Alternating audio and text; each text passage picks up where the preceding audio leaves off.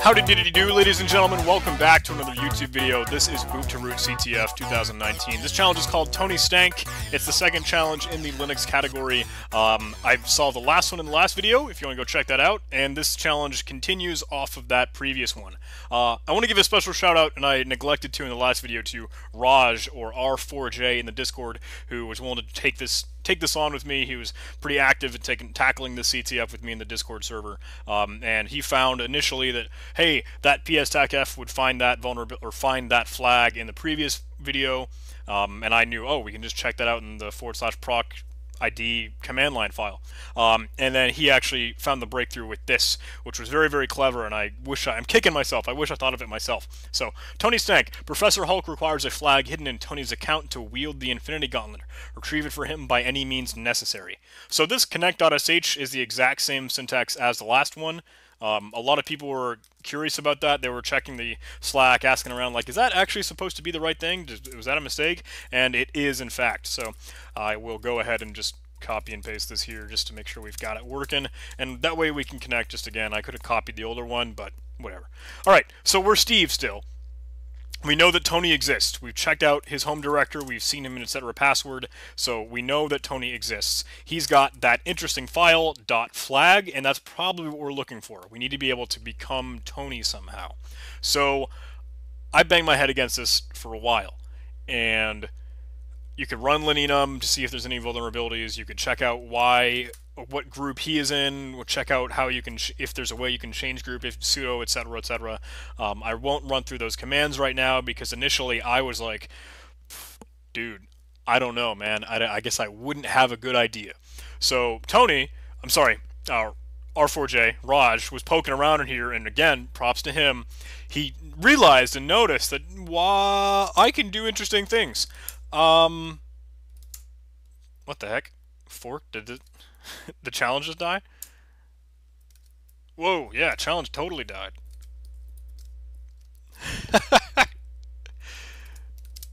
Let's go whine about that in the Slack channel. BTR, Linux, Tony Stank. It's broken, bro. It's broke. Let's pause the video. Okay, challenge looks like it's back. Sorry for that delay. So, in Tony's home directory, what you might find is that you can actually create files. You can write in Tony's home directory. So, originally, maybe if you're not thinking or remembering everything that happened in the background, you might say, well, that's great. What does that have to do with anything? Why would that help me?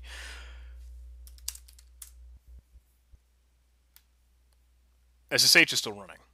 So let's do some clever thing, right, where if we were to go ahead and create an SSH key and add it to Tony's authorized keys, we could then sign in and authenticate as Tony because he's going to accept that key, right? So since we can control his home directory, we can control his SSH configuration. Let's make a .ssh directory, and let's go ahead and create an authorized keys file. You might have done this in Pico CTF. If you've ran some of those keys challenges, you've added your SSH key on the server. I know I've done this in some VulnHub boxes. I think there might be something in Hack That Box. I've done this before, and I was mad at myself. I was like, man, why didn't I realize that? But R4J totally thought of it, and that it's awesome. It's clever, very, very smart. So, okay, what you want to do now is go ahead and write SSH keygen, because that will go ahead and create it. We can put it in our configuration as the Steve user. That's fine. I don't need a passphrase, so we can go ahead and hit enter a few times. So now we've got in our home directory, in our SSH directory, configuration directory, we have IDRSA, which is our private key. We want to put our public key on the server, right? So .pub is our public key. So we can go ahead and redirect that to home_tony.ssh authorized keys. And now, if we were to move into there, ensure that it's actually there, correct, now we can go ahead and SSH to ourself, right? So I tried this outside the box originally. I know they tell you to think outside the box a lot, and that's what I thought. Oh, maybe that's what I'm doing. I'll add my John public key in there, but that didn't work. SSH wasn't accessible. So running it locally, though, does get you in. So that's an interesting thing you should poke at and keep that in mind. Always try and do the loopback. Okay, so SSH tag I with now our SSH ID RSA, and we'll specify Tony as the user that we want and localhost. Yes, we want to connect, and now we're Tony. So cool, we have done our privesc, right? And we left out some of our enumeration because I've been trying to showcase some of this stuff, because we still can't cat our dot flag. Now, why is that? ls-tacl. Even the user, Tony, cannot use this. That's annoying, right? That's peculiar and silly. But I did not do you justice in our enumeration. How do we actually check out the got milk? I've got their Slack open. I was trying to see if people like, hey, everything broke. You can check that out there. Got milk basic privilege escalation.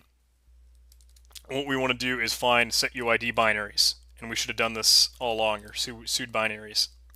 We should have actually determined, okay, what other things will actually run as maybe an advanced elevated user. So this, again, probably should have happened in linenum had we ran it. If you copy and pasted all of the linenum script, and if you don't know what I'm referring to when I say linenum, that's linenum.sh by reboot user. That's an automated way of checking a lot of this for basic enumeration, right? Linux enumeration. So let's get this line, check out what actually has set UID binary. Maybe this will work for me. Fingers crossed.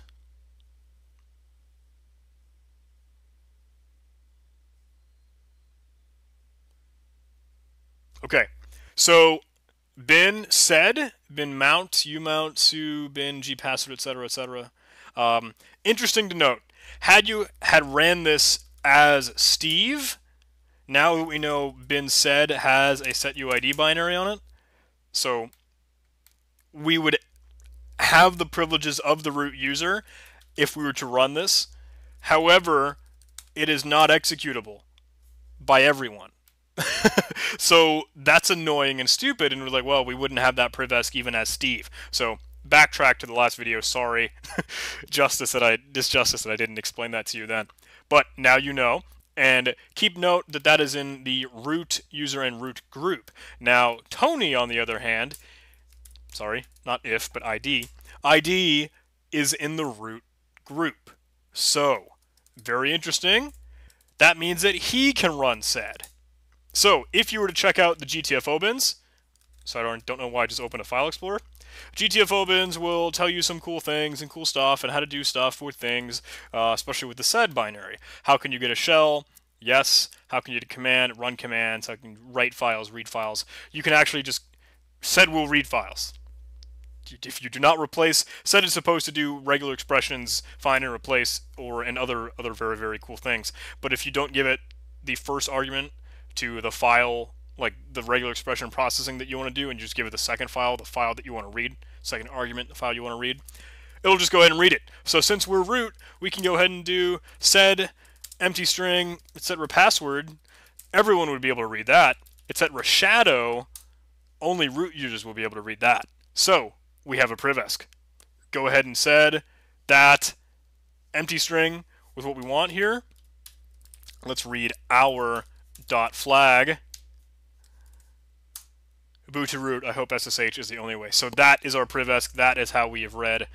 Now even as root files, root can read files, and that's it, man. That's the flag. Boot to root. I hope SSH is the only way. I hope that made sense. I hope that was kind of cool. I hope that was neat. I know a lot of people kind of struggled with that, and R4J, props to him, man. Found it, got his first blood on this, and that was very, very cool. And I'm glad that like that made sense with me. I don't know why I did the crazy thing when I was saying that, but I knew it was like, oh, I could have done that too. Like I knew that. I know why that makes sense. I understand it. So I hope that's the same way for you.